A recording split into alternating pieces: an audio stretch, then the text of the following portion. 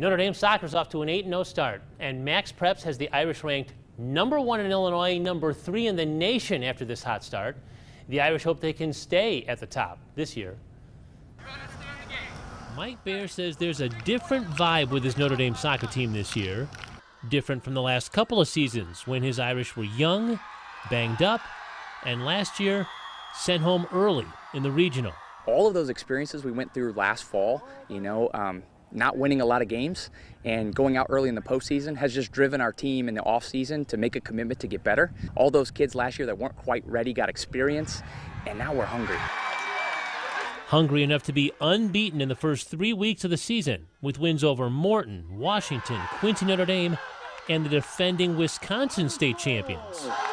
The Irish say the last couple of seasons haven't been typical Notre Dame seasons because they haven't competed for a state championship.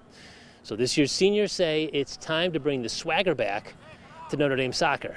We all got together a few different times and we were like, hey, we need to have a good season. This is our last year.